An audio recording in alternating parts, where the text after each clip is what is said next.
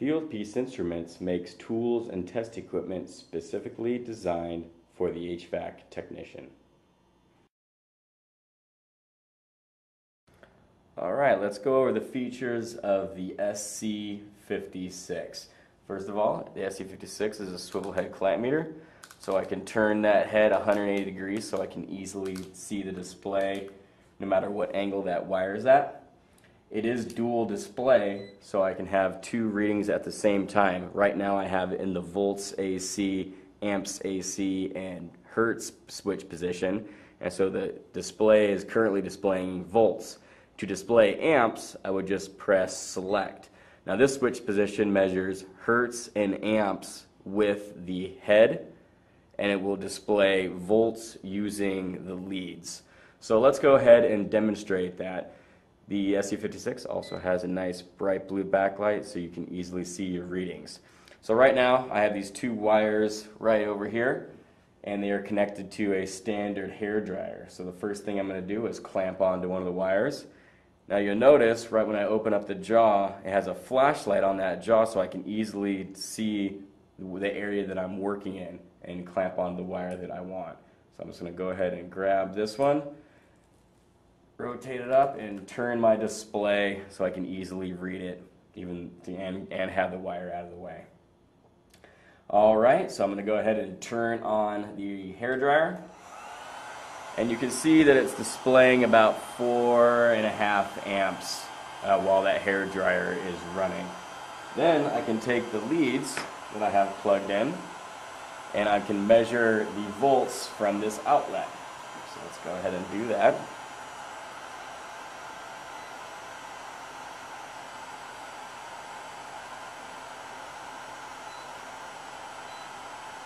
So right now you can see that it's measuring about 4.5 amps from the hair dryer and about 116 volts from the outlet behind me.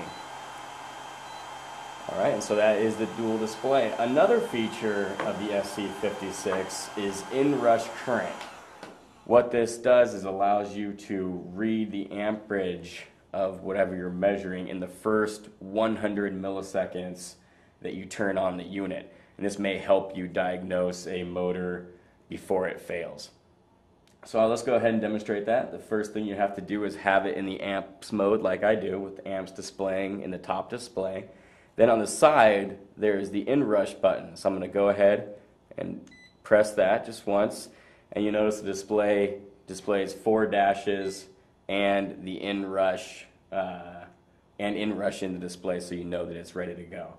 Now what it's going to do is once I turn the hair dryer back on, it's going to capture the amperage in the first 100 milliseconds that I turn it on. So let's go ahead and turn it on. So you'll notice that it took about 5 amps to get this motor started, just a little bit more than it does when it currently runs.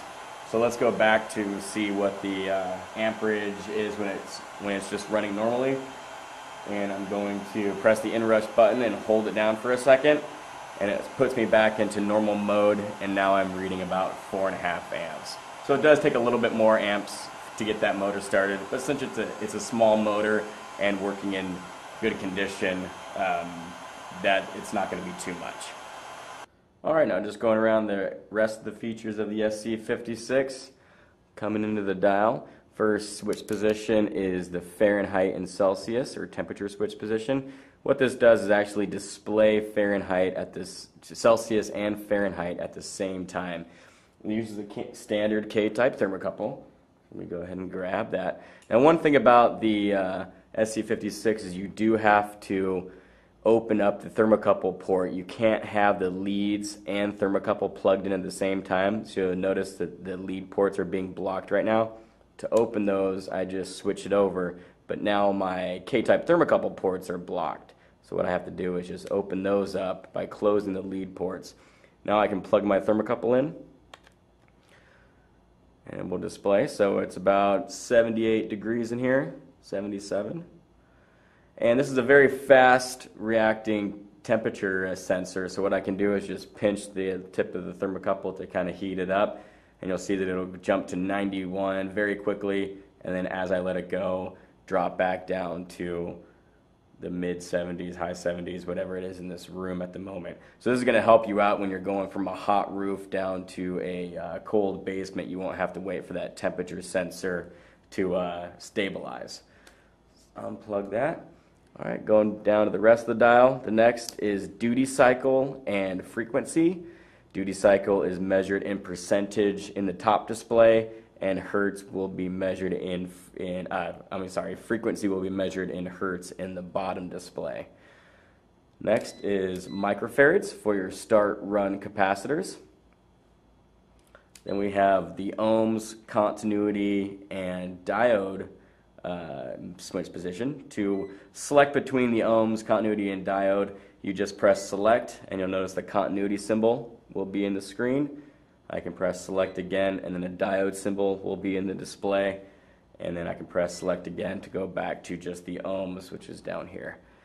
Alright, next switch position is the off switch position. This does have an auto off feature, so if you accidentally leave it on or it gets turned on in your truck, it will turn off after about 10 minutes, so you won't have to worry about wasting your battery life.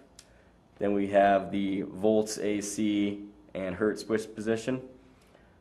Then we have the volts DC switch position. This will be taken with your leads. Then we have the non-contact voltage switch position. What this does is you just switch it here, and the non-contact voltage feature is ready to go, and it will tell you if a wire is hot or not. And even in outlets, you can see which is the hot and which is the common. So that side is the common, and that side is the hot because it's beeping faster. And that's the non-contact voltage feature. And then we have the microamps DC. And now the SC56 and the SC55 are similar. What the SC56 has above the SC55 is the jaw light. So this only comes on the SC56. Also, Inrush Current only comes on the SC56, and the SC56 is true RMS. These are now available at your local Fieldpiece distributors, and that is the Fieldpiece SC55 and SC56.